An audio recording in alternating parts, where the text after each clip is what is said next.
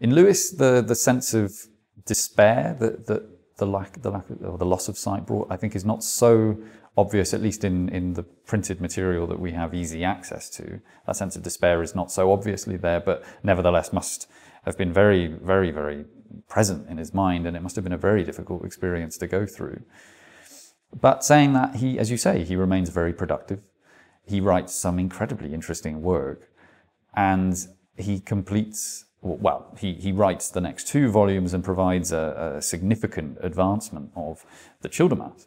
And in that sense is returning to something that was like unfinished business that must have been hanging over him for several decades.